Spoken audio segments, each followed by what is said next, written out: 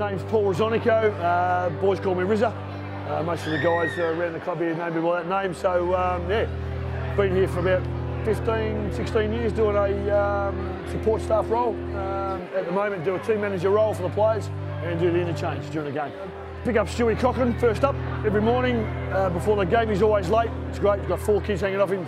It's not a really easy start of the day, but then once we get in here, get older at times, as you can see on the wall over there, there's usually some times for the game start, team meeting, so forth. 4 minutes now, boys. 4 minutes at the race. 4 minutes.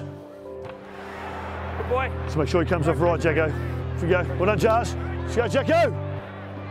Interchange bench has changed a fair bit over the last 5 years. Used to be an absolute madhouse, but now it's closed down to about 90 interchange per game, so it's not too bad.